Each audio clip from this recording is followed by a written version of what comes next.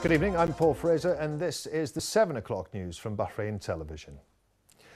His Majesty King Hamad bin Isa Al Khalifa received today at Safriya Palace Sudan's Health Minister Idris Abu Kurda and Sudanese Foreign Affairs State Minister Kamal Ismail, who delivered to His Majesty the King a written letter from Sudanese President Omar Hassan al-Bashir. The letter included highlighting the bilateral brotherly relations and ways to bolster these relations in all fields. The letter also included topics of common interest on the Arab and international levels. Sudan's health minister conveyed greetings of the Sudanese president and his wishes for progress and prosperity to the Kingdom of Bahrain. His Majesty the King then requested for his greetings to be conveyed and his wishes for the prosperity of Sudan. His Majesty King Hamad praised the bilateral cooperation level in various fields, affirming keenness to enhance these relations to benefit both countries and their peoples.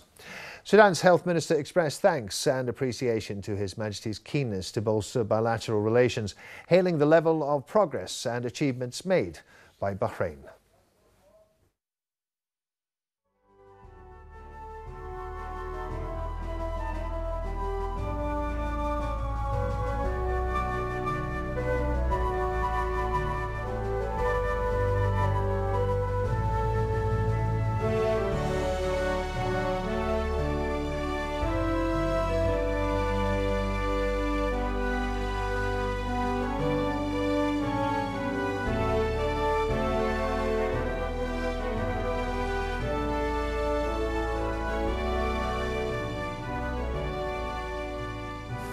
His Royal Highness the Prime Minister Prince Khalifa bin Salman Al Khalifa received today at Gudabia Palace His Royal Highness the Crown Prince, Deputy Supreme Commander and First Deputy Prime Minister Prince Salman bin Hamad Al Khalifa. Their Royal Highnesses discussed local affairs, affirming the government's interest in adopting more initiatives that will elevate the government's performance and ensure sustainable development, which lines with the demands to face challenges and enhance progress. They emphasised complete support for meetings that bring together all government institutions, leaders, and stressed the importance of these meetings in ensuring administrative advancement in the government body, and noted that it will result in enhancing staff performance.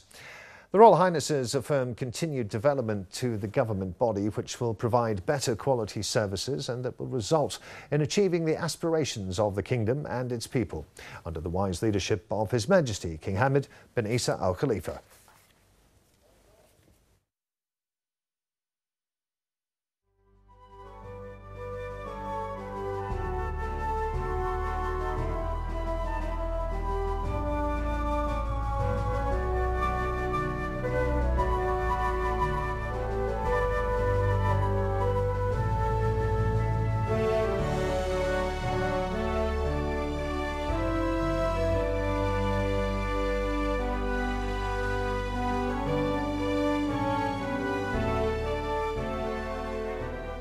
His Royal Highness the Prime Minister Prince Khalifa bin Salman Al Khalifa received today at Gudabia Palace Speaker of the Representatives Council and members of the Representatives and Shura Councils, in the presence of former Speaker of the Representatives Council Khalifa bin Ahmed Al Dahrani.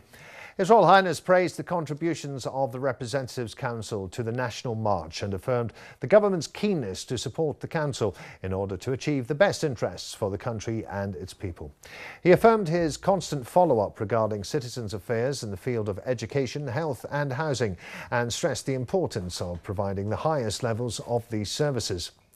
His Royal Highness also confirmed the government's keenness to support all efforts aimed at enhancing economic progress. He stressed the economic policies implemented by Bahrain previously are being implemented today in various countries, which affirms that the economic movement of the kingdom is on the right track. His Royal Highness discussed with the audience topics on regional and international matters. He stressed the need for an enhanced cooperation amongst the GCC countries and increase the number of meetings and visits in order to protect citizens and provide the needed services and to stop all attempts aimed at threatening the GCC countries' economy, security and stability.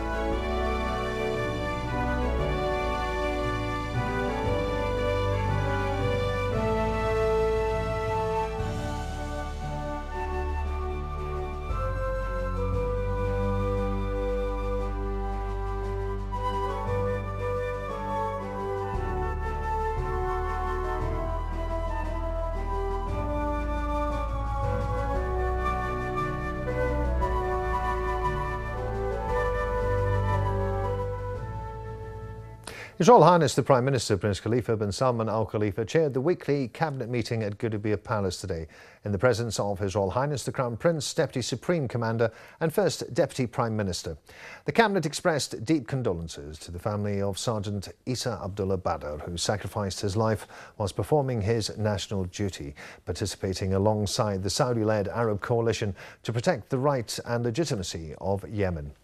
The Cabinet then congratulated Bahrain's achievements in the Olympics, first on an Arab level, 10th on an Asian level and 48th on an international level. The Cabinet hailed the role of the players and their high spirits.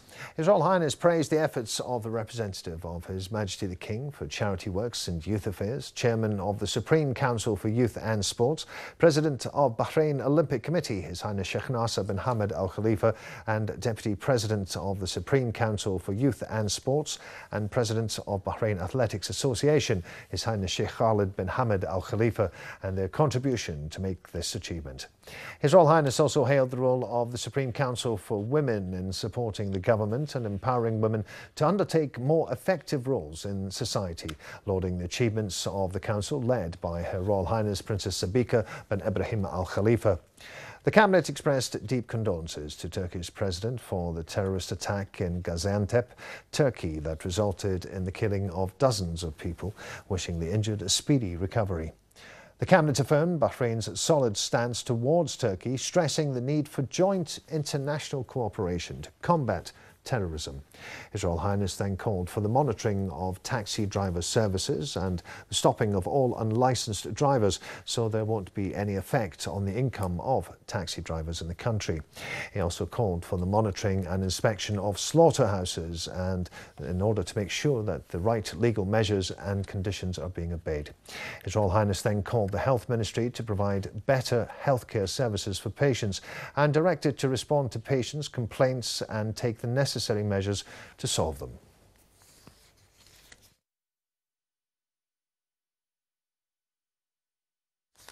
The Cabinet looked into a number of measures that supports the role of colleges and training institutions in order to increase training opportunities for people looking for jobs and provide them with the right qualifications. The Cabinet directed the Coordination Committee led by His Royal Highness the Crown Prince to follow up on the matter. The Cabinet stressed that the reorganisation of the ministry structure should enhance performance, responsibilities and competencies. The Cabinet approved the restructuring of the Foreign Ministry in accordance with the government's policies in the diplomatic and legal fields and its regional and international ties. The Cabinet approved issuing 2 executive lists for commercial registration laws and commercial company laws in order to regulate commercial registration and the commercial records and the process of how to submit requests, renew them or cancel them. The Cabinet approved 3 projects related to commercial registration regarding commercial registration fees, commercial activities fees and fines for the delay in the renewal of commercial registrations. The Cabinet approved the amendment of a number of ministerial decisions related to recovering part of the cost for some services provided by the Ministry of Justice, Islamic Affairs and Endowments. The Cabinet also discussed the Kingdom's approval of Paris Climate Change Agreement and referred it to the concerned committee to follow up on the matter. The Cabinet approved the amended protocol of the Bahraini-Turkish agreement regarding air services. The Cabinet referred 2 draft laws to the Representatives' Council regarding amending 2 topics of civil service law of Law by Decree 48 of 2010. The Cabinet referred a draft law to the Representatives' Council on amending Topic 11 of the Decree by Law 78 of 2006 regarding insurance against unemployment. The Cabinet also referred a draft law to the Representatives' Council on amending Topic 3 of the Decree by Law 1 of 1996 regarding water and electricity. His Royal Highness the Crown Prince, Deputy Supreme Commander and First Deputy Prime Minister Prince Salman bin Hamad Al Khalifa met today at Gudaibiya Palace the new President of the National Security Agency, Sheikh Talal bin Mohammed Al Khalifa. His Royal Highness congratulated him on the newly appointed position, wishing him success in carrying out his national responsibility and commending his expertise and competence. His Royal Highness affirmed the central role of the Kingdom's security service in achieving stability and security and maintaining national gains achieved in the prosperous era of His Majesty King Hamad bin Isa Al Khalifa. He praised the efforts of the Security Service Agency and its employees and the strong cohesion of Bahraini society. His Royal Highness pointed out that with a maintained security and stability, the Kingdom will be able to achieve sustainable development and implement its strategic goals. Sheikh Talal bin Mohammed Al Khalifa expressed thanks and appreciation for His Royal Highness's guidance and congratulations, affirming keenness to meet the aspirations of the wise leadership and the people of Bahrain.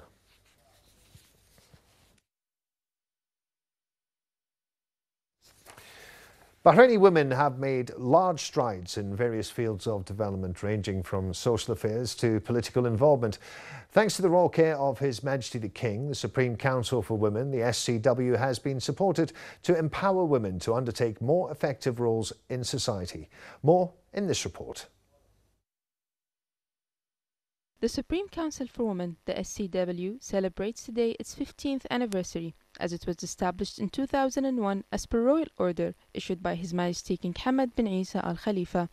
Under the presidency of Her Royal Highness wife of His Majesty the King and President of the Supreme Council for Women, Princess Sabika bint Ibrahim Al Khalifa, the SCW plays a major role in empowering Bahraini women and merging their needs in the government development programs to ensure the sustainability of their positive contribution to the national march. The royal initiative to establish the SCW and promote Bahraini women's role in public life is one of the great achievements that came as a result of His Majesty the King's reform project in 2001, which provided constitutional and legal amendments as well as clear provisions that preserve women's rights and status. Over the past 15 years, the SCW has developed experience within the organized institutional work, which paved the way for it to become one of the region's leading organizations that aim at empowering women, activating their role in building themselves, families and nation, and ensuring non-discrimination against them through constant cooperation and coordination with state departments and support of the private sector and the civil society institutions. The 16 members of the SCW that represent all segments of the Bahraini society worked in activating its prerogatives, drawing up plans and programs related to women, achieving goals and conveying its decisions to the competent authorities. The successful establishment of the Supreme Council for Women is a source of pride to all Bahraini women, and further efforts must be exerted by them to build on its achievements and continue its glorious march.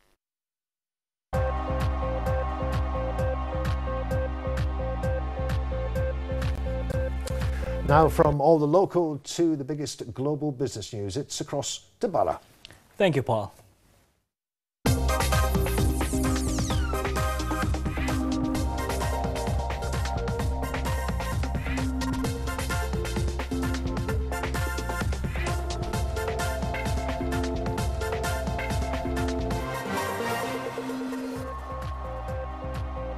Good evening and welcome to the business news on Bahrain TV. Bahrain's all-share index closed at 1,151.78 points today, falling 5.17 points below last closing. The decrease was in the commercial banks and services sector, while investors traded mainly in the commercial banks sector, with 55% of total shares. 51 equity transactions included 1,316,324 shares, worth 457,659 Bahraini dinars.